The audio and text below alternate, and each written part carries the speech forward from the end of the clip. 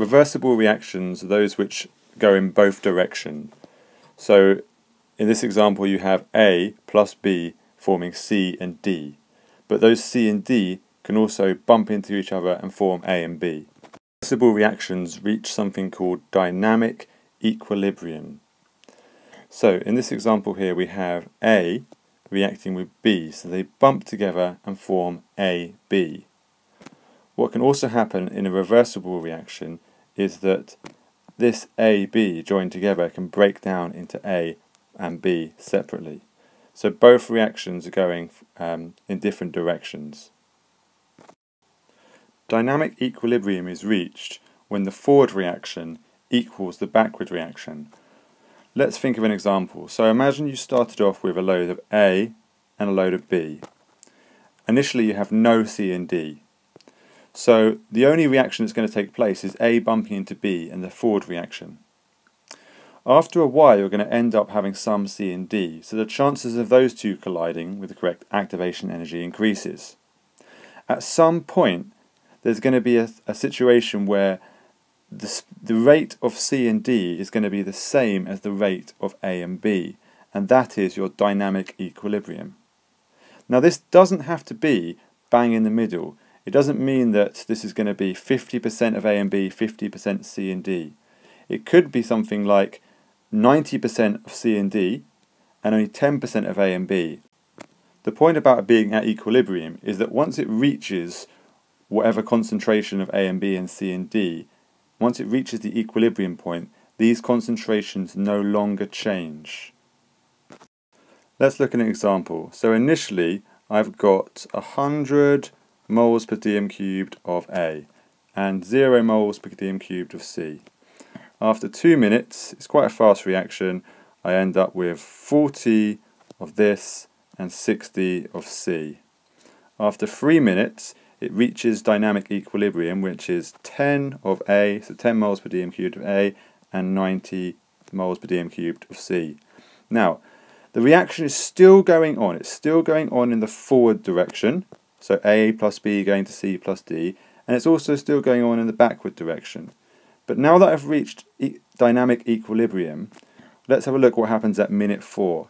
So at minute 4, we still have 10 moles per dm cubed of A and 90 moles per dm cubed of C. We leave it for another minute, and at 5 minutes, again 10 of A, 90 of C. Another minute, 10 of A, 90 of C. In fact, if we left this for now for a few days or hours, it doesn't matter, we're still going to have 10 of A and 90 of C. So at dynamic equilibrium, one of the key points is that the concentration does not change. The other key point is that the reaction is still going on, except the forward rate and the backward rate are occurring at the same speed. So, a reversible reaction is one where the products of the reaction can themselves react to produce the original reactants. If a reversible reaction takes place in a closed system, that means where none of the products or the reactants can escape, then the reaction will reach equilibrium. A very common question in the exam is for them to ask you to define dynamic equilibrium.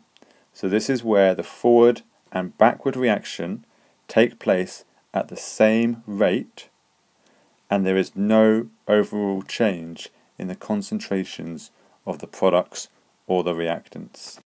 In this example I've got X plus Y going to U plus V, equally U and V going to Y plus X. So let's imagine we've got a situation, say initially you start off with 100 of X, 100 of Y, 0 of U, 0 of V. After 5 minutes it reaches dynamic equilibrium. So you have 80 of X, 80 of Y, and 20 of U and 20 of V.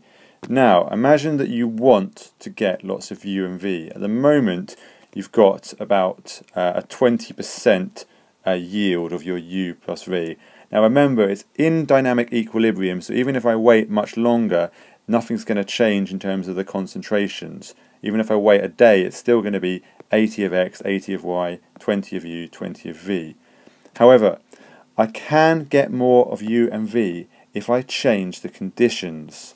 So reversible reactions, you can get more of what you want by changing the conditions. If you imagine the concentrations of X and Y and U and V being on a line, so right here I've got 100% of X and Y, and right here I've got 100% of U and V. At the moment we've got 80 of X and Y and 20 of U and V, so at the moment we're somewhere around here. What I want to do is change the conditions so that the equilibrium is shifted to the right so that I end up with more products. So what I do, okay, let's imagine I change the conditions, the equilibrium shifts to the right, now it's around about here, so now I've got 70 of U, 70 of V, 30 of Y and 30 of X. So if that's what I want, if it's U and V that I want, this is much better. And the way I did that is I just changed the conditions. The conditions we're going to consider are temperature and pressure. First off, we're going to consider temperature. To be able to understand how temperature affects a reaction in equilibrium, we have to know about exothermic and endothermic reactions. So exothermic reactions are reactions that give out heat, and endothermic reactions are reactions that take in heat. If a reaction is exothermic in one direction, it must be endothermic in the opposite direction. In this example I've drawn here, the equilibrium for this reaction lies about here. So that means we've got roughly 70% A and B, 30% C and D. So I want to shift it more to the right hand side. So how can I do that? Well, when I increase temperature, it will go towards the endothermic direction. So I don't want to increase the temperature, because if I increase the temperature, the equilibrium will shift in the endothermic direction, so it will shift this way. Now I don't want it shifting that way. So in this example, because the forward reaction is exothermic, if I want to get more of C and D, what I have to do is decrease the temperature. So let's say initially the temperature was at 50 Celsius. So if I want to increase my amount of C and D, I need to decrease the temperature. So what I'll do is I'll put the temperature down to 25 Celsius. What that's going to do is it's going to shift my equilibrium to the right hand side, making more of C and D. So by doing that temperature decrease, I now end up, the equilibrium is now about here, so now I've got 50% C and D, 50% A and B. What I could then do is decrease the temperature even more, and I'd end up with more of C and D. The problem with doing this is that by decreasing the temperature, I've slowed the reaction down. So I might end up with more of C and D if I take the temperature right down, but it's going to get there much slower. So initially at 50 Celsius, it may have taken 1 or 2 minutes to get to equilibrium. Admittedly, equilibrium was pretty rubbish, as I only had 30% of C and D. I took the temperature down to 25 Celsius, I got a much better yield, 50%, but it's going to take a lot longer to get to that equilibrium. Now it's going to take maybe 1 hour. I decrease the temperature lower, maybe to like minus something.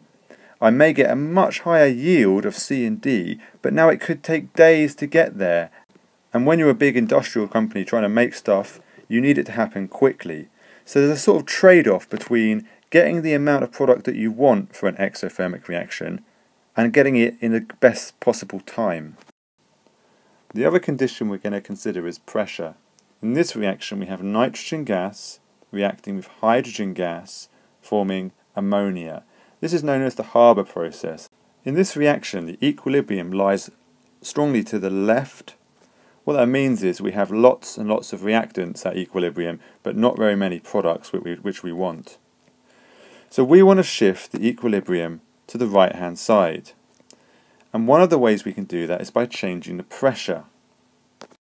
When we increase the pressure, the equilibrium will shift in the direction with the least number of gaseous moles. If you look at the reaction, you can see we have 1 molecule of nitrogen gas reacting with 3 molecules of hydrogen gas, forming 1 molecule of ammonia gas. So we've got a total of a ratio of 4 gas molecules on the left-hand side and 1 molecule of gas on the right-hand side. So if I increase the pressure, the equilibrium will shift to the right-hand side, meaning I get more products. Equally, a decrease in pressure would shift the equilibrium to the left-hand side, making more reactants. Now, pressure only affects reactions with gases, and it also only affects reactions where there's an uneven number of gaseous moles on either side. So if there were 4 gaseous moles this side and 4 gaseous moles this side, pressure would have no effect. I suggest you pause the video in a sec and try and work out the following questions. What I want you to work out is, for reactions 1, 2 and 3, what would happen if I increase the temperature and what would happen if I increase the pressure? So hopefully you've had a moment to think about that. First off, question 1. If we increase the pressure, the equilibrium will shift to the side with the least number of gaseous moles. As we have 2 gaseous moles on the left side and 1 gaseous mole on the right side, increasing the pressure will shift to the right-hand side, forming more of C. As this is an endothermic reaction in the forward direction and an exothermic in the backward direction, if we increase the temperature, the equilibrium will shift in the endothermic direction, forming more of C. For question 2, increasing the pressure has no effect, because we have 2 gaseous moles on the left-hand side and 2 gaseous moles on the right-hand side. Increasing the temperature, however, will shift the equilibrium in the forward endothermic direction, forming more of Z. For question 3, we have 2 gaseous moles on the left-hand side and 5 gaseous moles on the right-hand side. So if we increase the pressure, the equilibrium will shift in the left direction from right to left, going to the side with the least number of gaseous moles, so forming more of our reactants A and B. The forward reaction is exothermic and the backward reaction is endothermic. So if we increase the temperature, the reaction will shift in the endothermic direction, so again will form more of A and B.